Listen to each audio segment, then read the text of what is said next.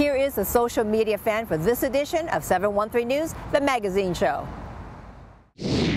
Hugo Arimo is a fitness model and athlete. Hugo was born in Nigeria and served in the U.S. Navy, where he played basketball, scoring about 22 points each game.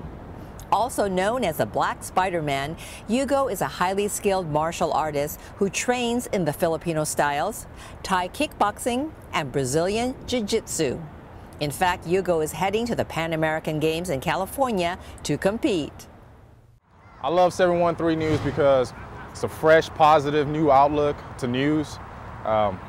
Something that you don't see around Houston nowadays, like in the media and stuff like that. I mean, I love 713 News.